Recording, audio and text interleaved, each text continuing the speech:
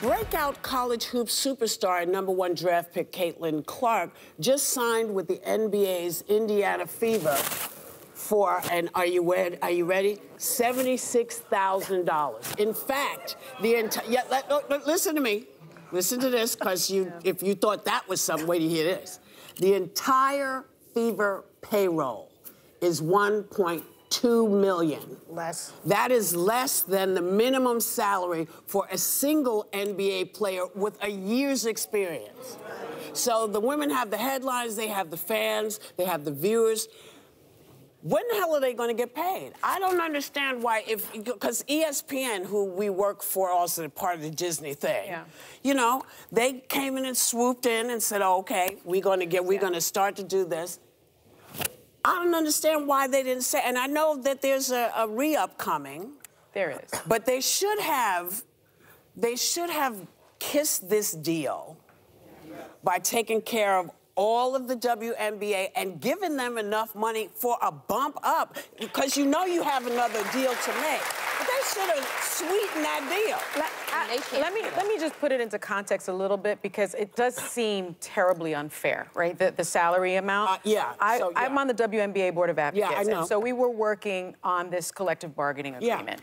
By the way, the new collective bargaining agreement that was signed in 2020 gave the players a 53% increase in salary. So that's how bad it was. Now, in context, though, they also got better travel arrangements, because they were actually putting these very tall women in coach. They were sharing hotel rooms. They were riding terrible buses. So we came a long way from where we were. But the bottom line is, you know, the NBA has been in existence for 50 more years than the WNBA. They do bring in more money. They bring in about, you know, several $billion as opposed to several $1 million. But times have changed. We know that this college basketball game was viewed by more people than all the men's college basketball games. It's bigger than the tournament. It's bigger than the overall. Oh, sorry, Sunny. It's bigger than the overall revenue. It's that 40% of NBA league revenues go to player salaries in the NBA. In the WNBA, they only put forth 10%. So this isn't about they make billions, they make millions. This is a crappy deal. That's what it is because a new group has come in and could have sweetened all of that. They should have, as a bump to the WNBA. The money they're bringing in, the Fanatics sold more Clark jerseys in 1 hour after she was drafted than any other sport or player ever.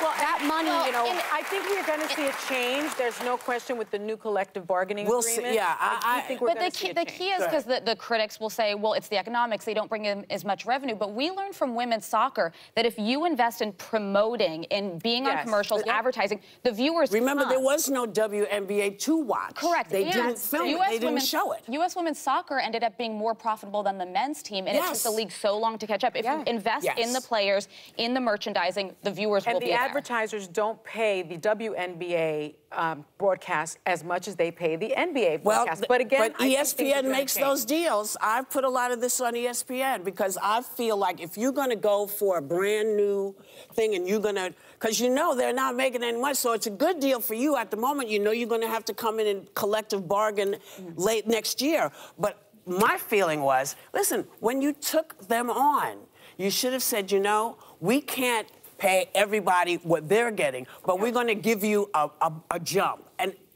I think you still have time to do that, because these numbers, and you didn't used to show the WNBA. Let's be honest with you. You weren't interested in women's sports. They were not. And can I just add this one thing? This is why Brittany Griner was in Russia and got detained for 10 months. Okay? Let's remember that. She was detained because a Russian team paid her $1 million a year. She just extended her contract with the WNBA for $150,000. Maybe Marjorie Taylor Greene should move to Russia, make more money. I don't know if she can play ball. Okay.